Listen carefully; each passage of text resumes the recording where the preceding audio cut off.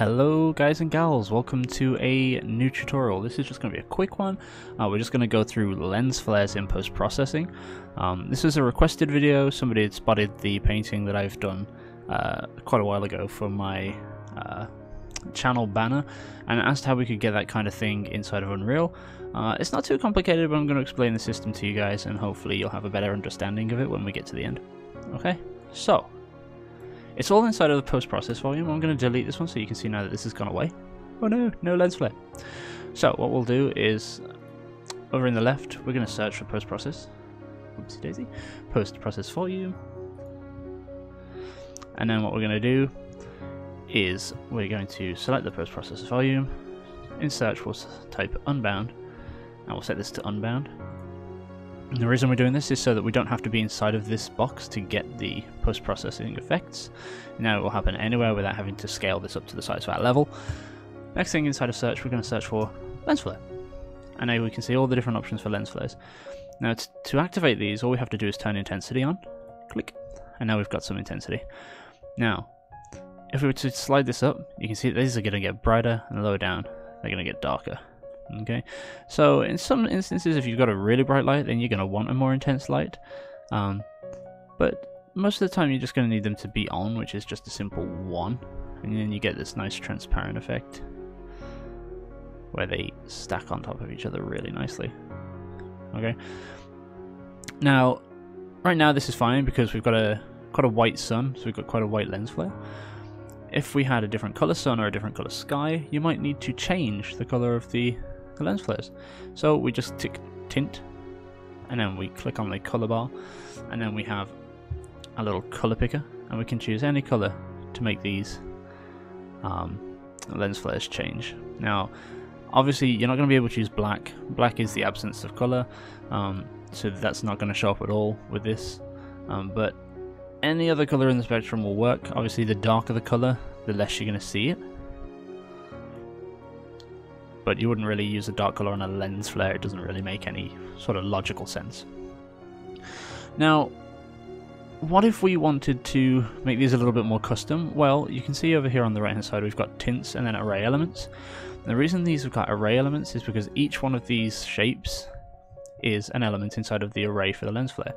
If we click this to turn them on, then what we can do is we can individually change the color of each one. So you can see here, only the first one is changing color, and we can use this to make some really cool effects. Like we could go for a rainbow. So let's just quickly throw in some rainbowy colors. And green. Move it into a nice little blue. Into a slightly darker blue. Up into a purple. There we are.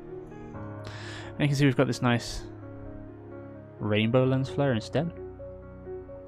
Now, depending on what your project needs, you might not want a rainbow. I just chose the rainbow because it shows it very nicely here. It shows the way that the array elements work. But there are some other things that we can change as well. So over here we've got the bokeh size. What this does is allows us to change the shape, change the size of each of these little dots. So you can see here, if we make them larger, they spread a little bit more. They become less apparent because they're taking up more room. It's just spreading the flare itself across more space. So you get this very natural distribution of light. If you go all the way down to 0, you're going to get this really horrible effect here where everything just starts blending together. Upside down, you see here we've got copies of the guy. I just call him the guy, I don't know what other people call him. There he is. So don't go to 0 because obviously these things have got to have some size. Next thing up is the threshold. So what the threshold does is it changes the limits of brightness for how they affect the lens flare itself. So you can notice if we go lower, we get that little brighter bit in the middle. Now it might not be too apparent. Where can we put this? Somewhere with a darker spot, like here. Okay. Ooh. Right, so wrong slider. So you can see here now we're getting this change in brightness. If you go all the way down to 0.1, then that brightness is going to be there all the time, regardless of whether or not you're actually facing a light. So we don't want that. what this basically is doing is it's going to change the way things blur based on the brightness of the lens flare.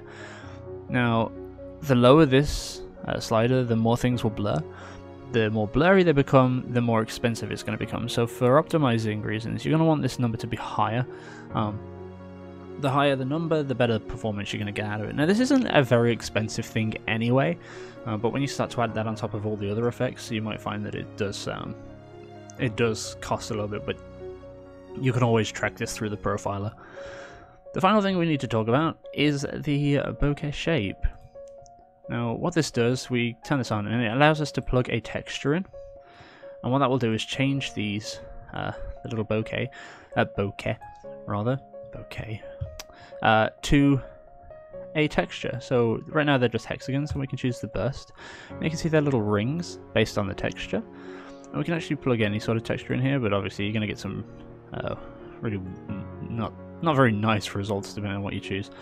We can put this in here, we can plug in something like the checker pattern, and you can see that it's actually recognizing the coloring a little bit. So if we turn off tints, so it's just the basic white here, what it's going to do is use the colors from the texture itself the best that it can. So you can see we're kind of getting the red and the blue. Now what this is going to allow us to do is create really cool effects based on whether or not this light is only ever going to be seen through specific items. So if you had a mask for through the top of trees or something, you can make sure that the lens flare is only ever going to be in the shape of the trees rather than just a solid shaping. Similarly, this can work really nicely through something like stained glass windows. Stained glass windows will look really cool with this kind of thing going through, because you'll get all the shape and colors representing the stained glass window shapes that you've got on in your scene. Hopefully that gives you guys a better understanding of lens flares and how to set these up. Obviously, if you plug in some different shapes, you can create some, like, you can have spiky stars to make them look really intense, and then ramp the brightness up and change the colors of them, change the size to better suit your needs. Hopefully this gives you guys a better understanding. Some of you are going to be able to use this in your projects. Some of you are already going to know about this. But as I say, this was a requested video, and I thought I'd quickly get this one out there. Excuse me. For you guys to use. So, I'll see you guys next time.